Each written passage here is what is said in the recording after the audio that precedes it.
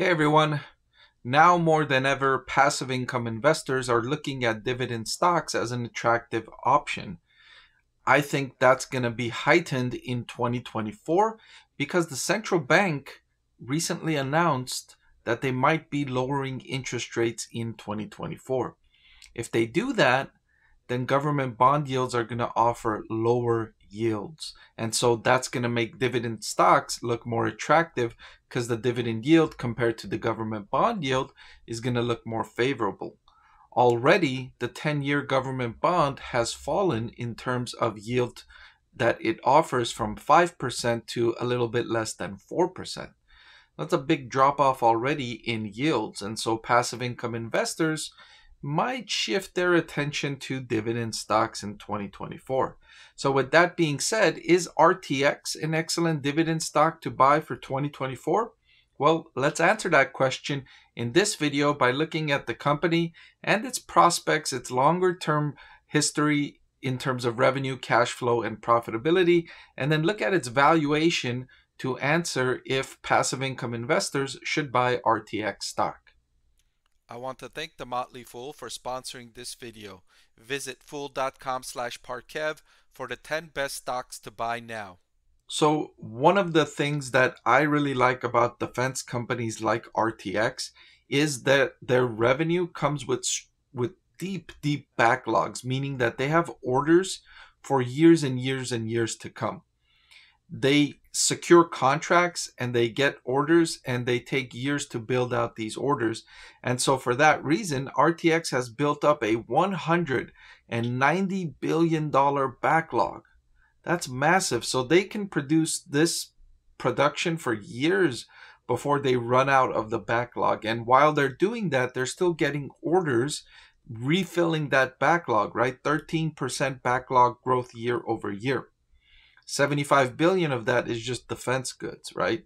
They make innovative defense products, and that's been more critical than ever now with the geopolitical issues going on, the Russian invasion in Ukraine, the war in Israel, and on. And that's created an urgency for governments to bolster their military capabilities, and RTX is in position to supply that need, to fulfill that need. And so it's in a good position in terms of demand for its products, and it's got a strong backlog, and customers and investors can feel good about the company's prospects over the next few years. So that being said, if we were to look at RTX's revenue over the last 5 years, we could see wild fluctuation in the beginning due to the acquisitions that it made. I showed you a portfolio of its products. It's a combination of 3 companies, Pratt & Whitney, Raytheon, and the other company, I forget the name. Let's go back and see it. Pratt & Whitney, Collins Aerospace, and Raytheon. So it's a combination of 3 companies that through acquisitions have come together to form RTX. And so that makes the revenue picture look a little bit wonky. But if you just look at its organic growth, the company's got strong organic growth demand for its products, right? If we exclude the impacts of acquisitions and divestitures, organic demand for its products remains strong and are in fact increasing because of the geopolitical factors I mentioned earlier. I mentioned that RTX is a interest of passive income investors, and it offers a dividend yield of 2.91%. Now, this is lower than what the government bond yield it's offering right now at around 3.95%. But remember, when you're investing in a dividend stock, you have the opportunity to benefit from the gains in the stock price. That's not available to bond investors. When you buy a government bond and hold it to maturity, you're going to earn the yield to maturity. If it's 3.95%, that's what you're going to earn if you buy and hold to maturity. With dividend stocks, if it says 2.91%, it's highly unlikely that you're going to earn 2.91%. Regardless of your investment time horizon, whether it be 3 years, 5 years, 10 years, or 20, you're probably going to earn something different than 2.91% because it's going to be a combination of your dividend yield and the change in the stock price. And the change in the stock price is going to be meaningful. And so you're going to experience something different than 2.91% return. Most often, if you're prudent about the dividend stocks you're buying, the capital gain will be positive. The stock price will increase over the next 5, 10, 15, or 20 years, so long as you're being prudent with your due diligence and not paying too much and buying stocks that are overvalued. That's why it's important to do the due diligence that we're doing here, to look at the company's prospects, profitability, cash flow, balance sheet, and valuation to determine if we're getting a good value with RTX stock. So with that said, let's look at the balance sheet. RTX has total long-term debt of $35 billion with cash and short-term investments of $5.45 billion. Typically, this type of imbalance between cash and long-term debt, I would say, is a risk, typically, but not for a company like RTX. Why do I say that? Because they have such a strong backlog of orders. They know they have orders to fulfill, and so the long-term debt is not truly an issue because they can fulfill those orders and generate cash flow. They've got demand already waiting for them.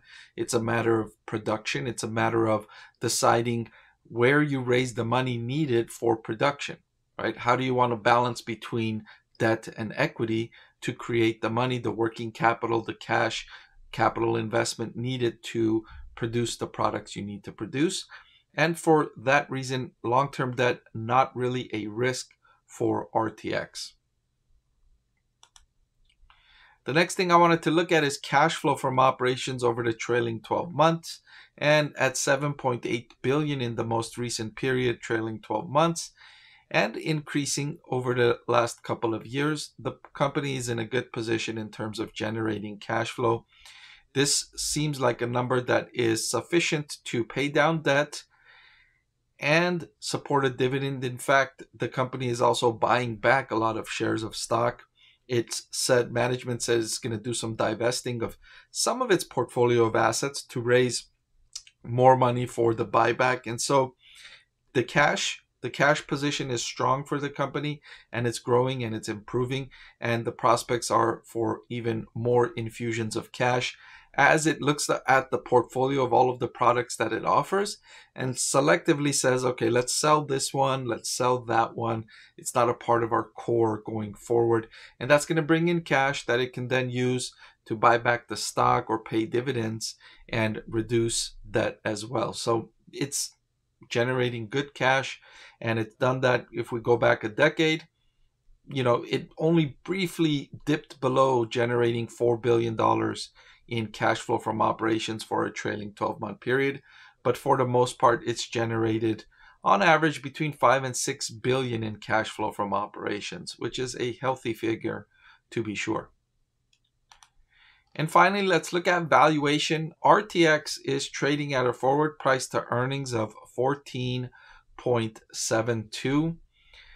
A reasonable valuation for a stock of its characteristics. It's not cheap and it's not expensive. I would say it's fairly priced. And so looking at all of the prospects going forward, deciding if RTX stock is a buy for 2024, I would say it's on the borderline. I would say it's on the borderline between a hold and a buy, closer to a hold. I would suggest waiting for a dip in the stock price to get in to create a bit of a margin of safety. Wait for a 5 to 10% pullback in RTX stock price from where it is currently trading at a forward PE of 14.72 before you enter. Otherwise, it's trading fairly priced, right? But you could do well buying stocks at fair prices and holding them for the long term. But just to create a margin of safety, I think it's better to buy stocks on the cheaper side of the equation, not when they're fairly priced, but when they feel a bit undervalued instead of fairly priced. And that's the case here with RTX. Did you know that over 90% of the people that watch my channel are not subscribed? It'll really help support my channel if you hit that subscribe button. And oh, by the way, one of the benefits of being subscribed is that I take requests from subscribers more often than I do from non-subscribers. So if you prefer that benefit, please subscribe to the channel.